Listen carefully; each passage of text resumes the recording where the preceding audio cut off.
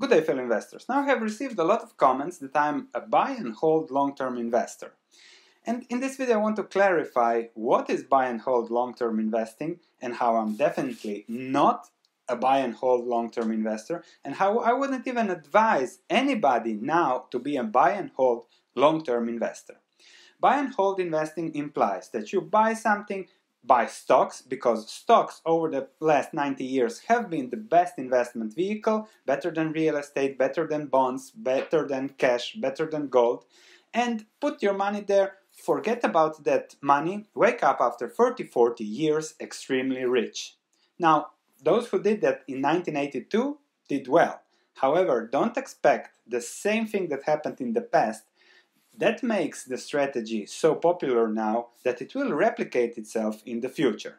So that's very dangerous.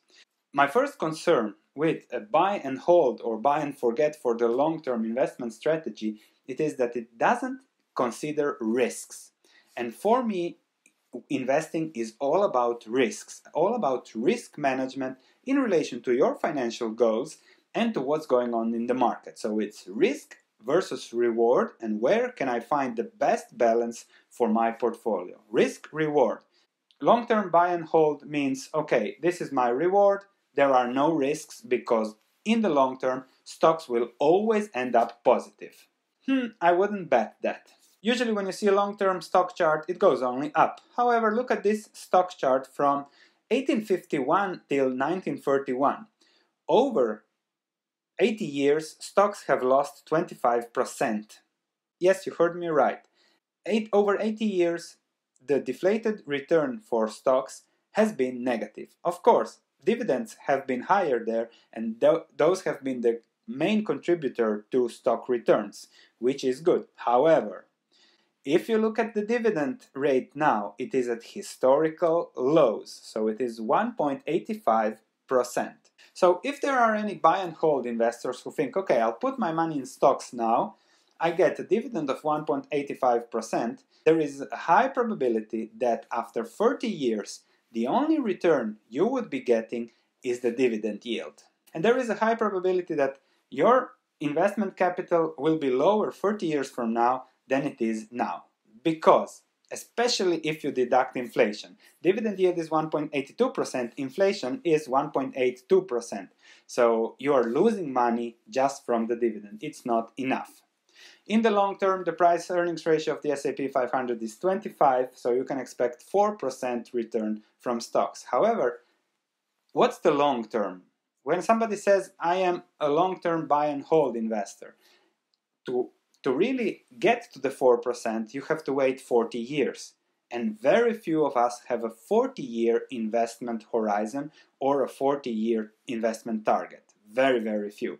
So you have to really be careful if you're applying a long-term buy and hold strategy to the risks and to your financial goals. Are they really 40 years from now, or are they a little bit shorter? Big difference into what is your strategy and how you should approach your portfolio. As I said, the biggest risk now from stocks is the price earnings ratio. It is at 25, which is much higher than the historical average and implies a return of 4%. There is always the probability of a stock market crash that would have a very negative impact on such portfolios that are invested in stocks blindly, buy and hold for the long term. So that's my main worry. No assessment of risk in such a strategy. So on one side we have a very, very long-term return of 4%. On the other side, we have the probability that the investment will be half of what it is 10 years from now, 15, 20 years from now, or when you deflate it, when you deduct inflation from it, that if you invest 100,000 in the S&P 500 now, that the real value of it will be 75 or 50, 20 years from now. That's a really, really great possibility. So we have 50% potential loss for a potential 4% return. The risk is too big for the reward for long-term buy and hold investors. So that's my message to long-term buy and hold investors. On top of everything, people think that buy and hold is a static investment strategy. Not if you buy the S&P 500. If you buy the S&P 500, you are constantly trading according to how market capitalizations change. 10 years ago, Exxon, Microsoft, Google, and Johnson's were part of the S&P 500 top 10, and those are the only companies that are still part of the S&P 500 top 10. General Electric, that was second, is now far, far below. So you buy something like that, you hold General Electric, you think you're doing good, but then you see it drop a lot. And you buy, so you practically buy high and sell low when you buy an index funds for the long term.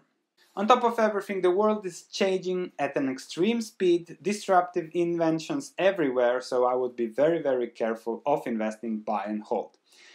How to invest buy and hold? If you find something that's low risk, high return, and you enjoy the return from it for the long term, 20, 30, 40 years, then I would do a buy and hold strategy. But always please look first at the risk and then compare it to the reward. That's essential. If we look at the most famous of buy and hold investors, Warren Buffett, we can see that he's not that of a buy and hold investor. He's, again, first look at risks, what is the reward in comparison to the risks, and then make investment decisions. The investments he held forever were bought at extremely low prices, and then it didn't pay to sell those investments to replace them with new investments. Think American Express, think Coca-Cola.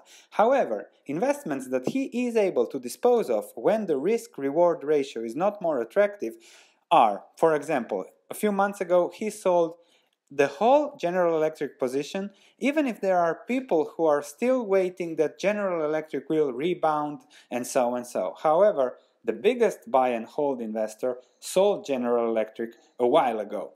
And he is also trimming his IBM position. So be very careful when Warren Buffett says buy and hold is the best way, because he certainly doesn't follow it blindly. Thank you for watching, looking forward to your comments, and I'll see you in the next video.